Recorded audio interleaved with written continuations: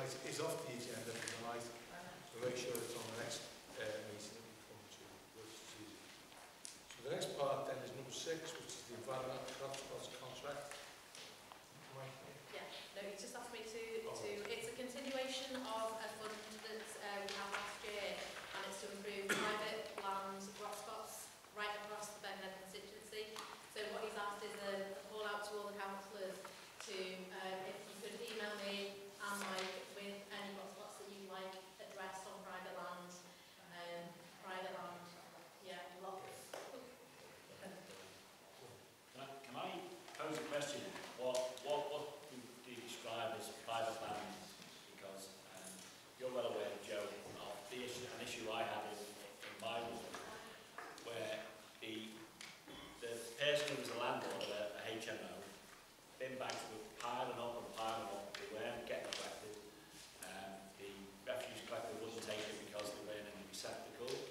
I then asked our environmental people to try and get these bags removed and taken away.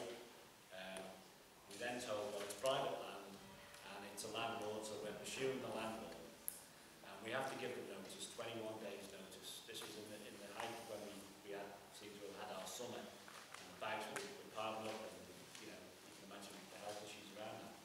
So could this team solve that problem of going in, removing the rubbish, and then seeking recompense from the private landlord? Or does it have to be a large swathe of private land, as most of the sites that they clear are what we call private land? Can they pursue landlord land, go on the land, take the stuff away, and then worry about the cost later? The criteria that he's set out is that it must be a detriment to the environment. That's a legal term. So what you were talking about with the side bags that were potentially an environmental health hazard, I think we fit into that as a detriment to the environment. That's the criteria. He did say that he was thinking about pieces of land that had gone downhill in a long period that nobody's looked at. But I'm sure that landlord is the same, because it is definitely a detriment to the environment. But the type of things he wanted to look at were pieces of land that were fly tipped, that people were just dumping stuff on, that no one was sure who owned it, to try and address those that would bring the local environment down as a result of. So can I just ask, Norbury, I can make 4 sites now that have been up for sale, they've been sold, and they've stood empty now for 4 or 5 years, and they're just getting literally tipped on all the time.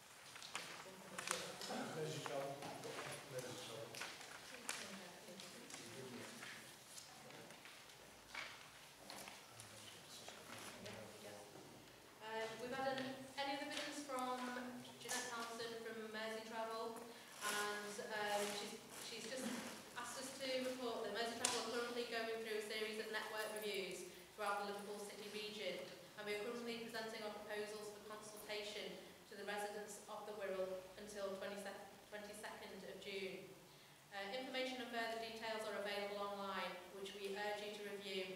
And a briefing note about the process has been said previously. Sorry, that's to me. There are 3 drop-in events planned to support the completion of the online survey and provide further information. So the one for Birkenhead is the 21st of June, and it's at Birkenhead bus station. So you could make a note of that. That's the consultation for Mersey Travel. If you want, Chair, just to put it in context, Mersey Travel is now a subcommittee of the Liverpool Combined Authority and directly controlled as well by the new City Regional Mayor. So it has a new function. But what it still does to raise its funds, it receives a levy from each of the constituent authorities across Merseyside, which Wirral is one. Over the last 3 years, it's been encouraged, urged, because of the austerity cuts against local governments, and Mersey Travel has suffered those as well as an entity, is to look at making itself reduce the levy to reduce the impact on some of the frontline services on the Wirral. So over the last 3 years, it's been 5% cut, further 5% cut, and this year it is hopefully delivering a 10% cut in the levy. So each constituency has been looked at some of its controllable budgets, and one of our controllable budgets at Mersey Travel is the amount we support those routes which are not commercially viable. So you'll be familiar with, say, the 437, commercially viable, lots of passengers on, it gobbled up by the private contractors who run it at the moment. So one of our controllables, I think we spend around about 26 million pounds. So we've gone through each borough, so this isn't just Wirral being picked on, to look where we can improve, where we can, and can get into connectivity. So one of the overall arches is to save money. I have to say that. It would be unfair to say it wasn't aimed at saving some money, but also look at where we can make sure everyone is connected to network. And one of the overarching principles is that no one should be more than 400 yards away from the bus network is one of the principles. So we're trying to look at outlying districts and the like. But there will be merging of services. There will be services that will be recommended to go and then be complemented by changing routes. So I urge everyone in the room, if they are reliant on public transport, as many people are in Birkenhead, is how we look at these proposals and make some suggestions about how their area can be improved or served better. It's not an easy task. It hasn't been in any of the other boroughs. I think people may have read the echo about the comfy bus, the 101 route in Liverpool, where people were protesting. So there are impacts. To say there are impacts would be untrue. But I ask people to look at it and engage in the consultation, and hopefully come out with the best result we can for people. Okay. Stu. Just on, I was going to ask, because obviously the proposals were tabled, I think, for members on Monday, and I think just absorbing the impact and having a look at what, as Steve says, that whether proposing to withdraw us